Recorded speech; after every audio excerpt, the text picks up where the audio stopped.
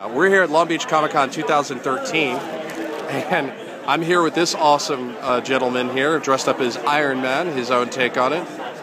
What is your name, sir? And can you describe your costume and how you made it? Okay, my name is Daniel. I'm with Daniel Pine Designs. Daniel Pine Designs? Okay.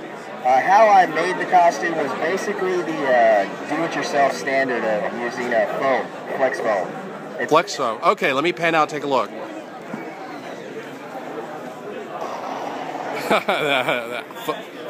Hilarious, hilarious. Okay, yeah, and I can see it's kind of cracked in some areas, but it still looks pretty impressive. It's the thing is, I built it. It took me 6 days to build, and I'm still in the beta testing phases of it. You know, finding where the weaknesses are, where it structurally needs to be reinforced. Again, there's guys on there. You go on the RDF, I believe. Okay. Things like that. Research at YouTube. Big ups to a guy named Stealth. You go on YouTube, check out Stealth. Stealth, okay. Obviously has some of the best cosplay of the Iron Man foam technique. And the helmet looks modified. Where did you get the helmet? The helmet I just picked up at Toys R Us. I had a different helmet, but because Robert Downey Jr. actually tagged it for me with his autograph, I had to do this last-minute effort. I had to go to Toys R Us, buy the helmet, slap something on the back. It's basically just the electronic helmet and then the regular one that I just okay, you pieced it. Oh, okay. Yeah, and put them together. Ingenious last-minute there's improv. Obviously some stuff going on the inside.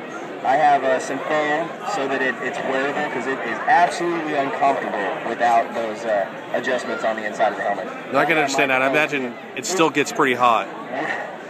It's like an oven in here because I mean we're standing under all these lights. I didn't bring a fan. I should have brought one. Anyway, maybe next time. And how did you make your? That's a pretty impressive chest plate. How did you make that? Okay, I went to AutoZone, bought one of those strips, the LED strips. Okay. Slapped a 9-volt battery onto it and also a toggle switch. So okay. Right here, I have a, I don't know if you see it, on off. Oh wait. Oh, impressive. So I got a toggle switch here where I can get to it easily. Also for the microphone. So on. Okay, so you got a microphone as well. Right now it's off. Oh. Back on.